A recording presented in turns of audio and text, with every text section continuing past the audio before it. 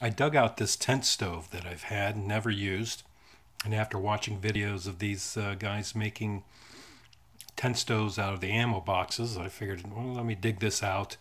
And I've never used it before, and we'll build a fire in it and burn off some paint.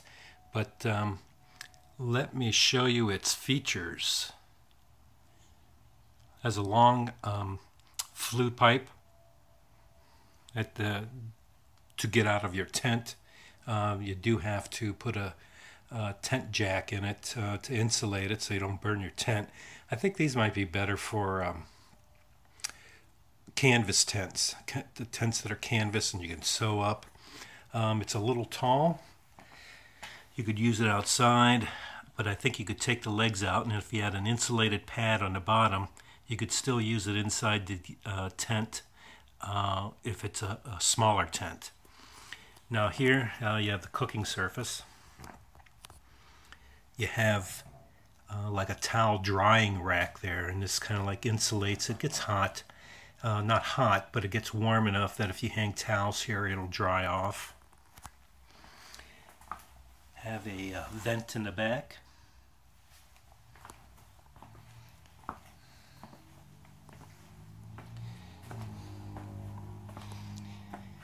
And you have your door with a vent. And inside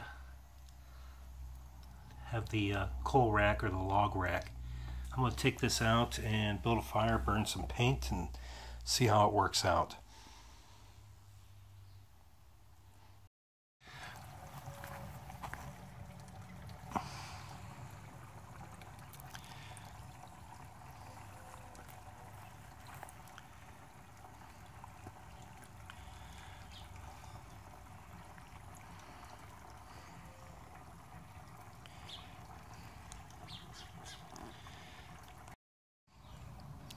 Seems to be working fairly well. I can smell the paint burning off.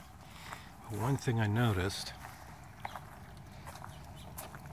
oh, maybe it's the paint, but that door doesn't close all the way, which with some adjustments I think I can get it to seal better.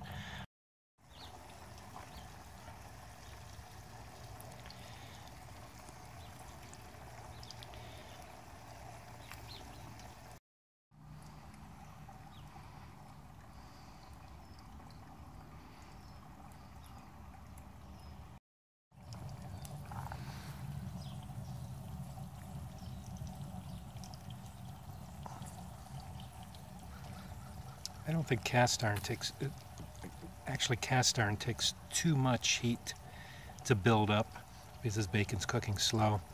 I'd have to use one of those camp stoves, no, not camp stoves, but camping frying pans that are just steel and thin. They'll heat up much quicker. Cast iron takes too much to heat up. It takes too long actually. But we're going to make some coffee here.